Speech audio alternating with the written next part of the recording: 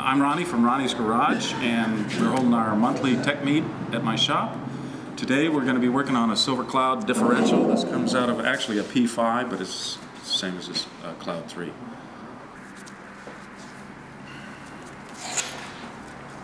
Alright, now's the tricky part. We've got to get these things off of here. They're hard to get off. They're on there. That one sounds good. Sounds like it might come off fairly easy. And like I said, they're aluminum, so you don't want to be too aggressive with it.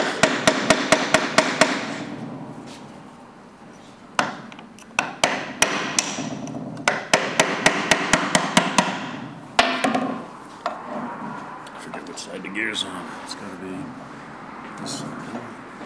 Why not?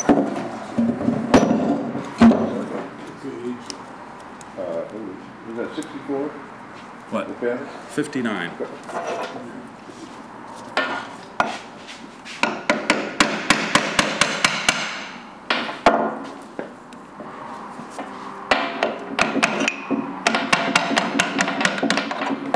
Now I'm not sure if you can put this back on wrong, but I'm going to scribe it just to make sure. You can.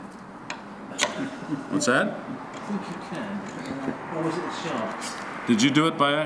Yeah, the shafts you can put on anyway. Yeah, I think it's the shafts. I think there's some of these that are a little bit offset. I think they're okay on that. You learned that the hard way, huh? Yeah, oh yeah. I was going off. 64 bolts done.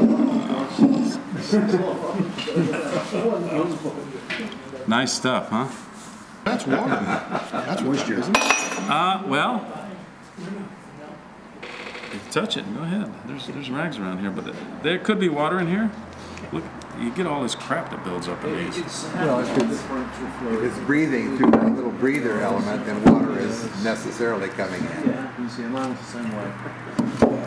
Ah, voila. There's your ring gear. And we can go ahead and get this side off now.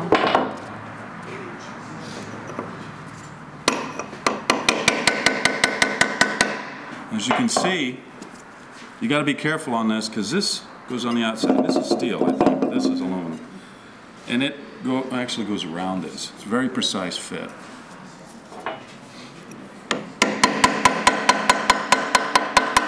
I got all the bolts off.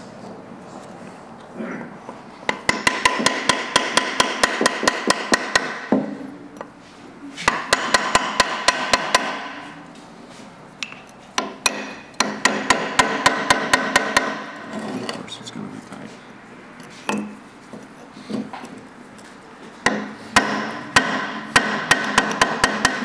I'm using a pretty blunt chisel, but it's not being very friendly.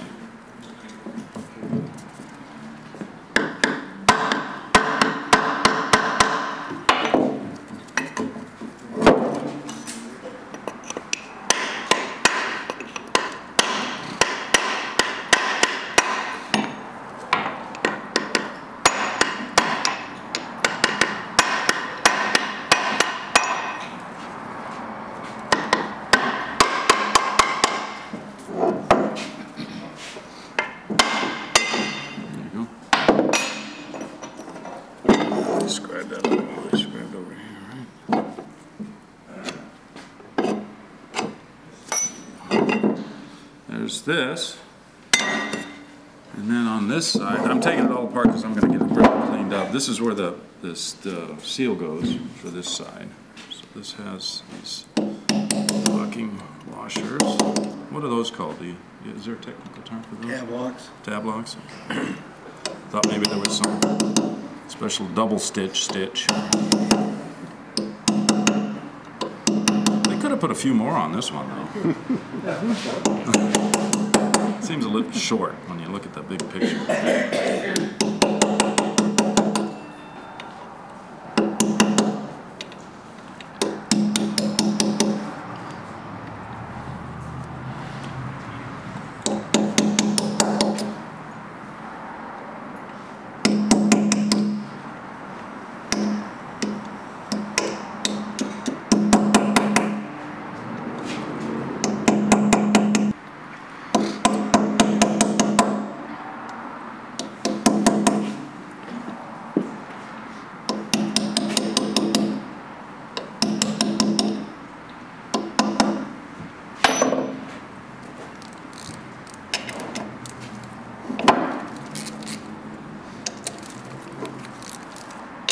Good to see you out there, Mike. Mike's my star employee. He started about almost a year ago, right? Probably a year. February. He's doing very well. He's a young man and he likes these cars. That's the odd thing. It's hard to find. In fact, he pulled this thing out for me.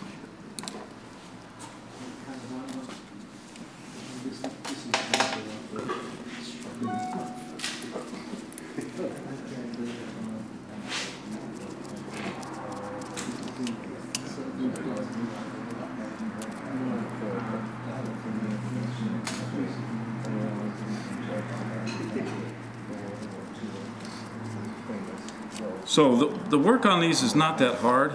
Let's see some. If you don't mess with the adjustments, that's where you get in big trouble, is if you mess with the adjustments. And the adjustment, like I said, on this side screws in and out. And what that does is just adjust how much tension there is on this. And there's shims, I think, on this side so they can adjust the position of this big gear in the middle. So let me get this off and I'll show you.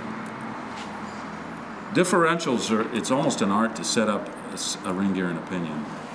I have not been real successful at that. I remember having a hell of a time on a Aston Martin back in the 90s, and it had a rear end on it similar to the Jaguar, which is a big cage. This the floated, or whatever, the U-joint axles, independent rear suspension, and you got to take it out and pull the calipers and all that stuff out, and the rotors are inbound or inboard. And what we've done in the Silver Ghost to set up a new crown, wheel, and pinion is taking an old differential casing and half of it cut a hole in it. So you put the whole rear end together with the differential with a window in it. oh, And you then set up your clearances. You don't have to keep assembling it and disassembling it, so you set it up and then you put it back together with your half of the housing without the hole in it. well, that's pretty slick. Interesting. Interesting. I guess they made those housings pretty accurate then. Yeah. One, you know.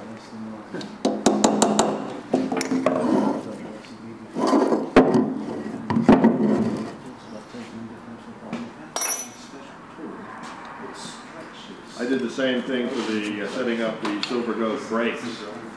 Took an old brake drum and cut windows in it.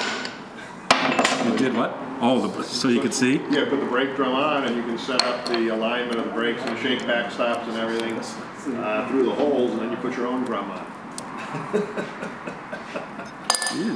Okay, so what you have here, let's see, how did it go in again? This one went in that, okay.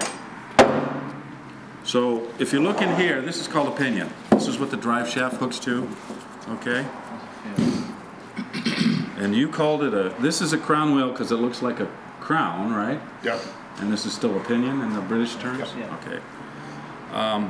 So this turns, and what I was talking about, all the force, is it's pushing against this. So it's going to be, you know, and then working against the axle, so there's a lot of force in there, So they have to set up, there's two setups on this. You got to adjust how far in and out this goes, this gear, and they also got to adjust how far in and out this goes.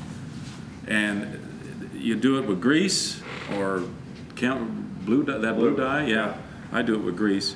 And you have to, kind of load the differential and turn this both directions.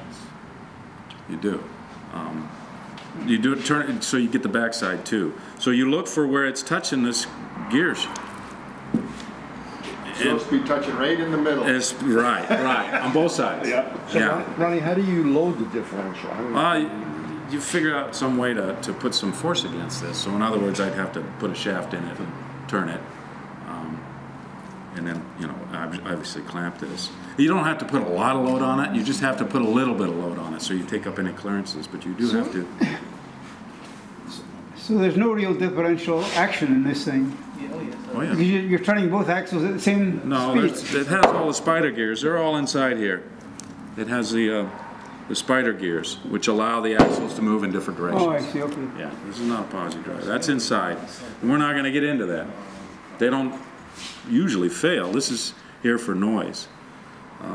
So the way that they move this in and out, I told you about this over here.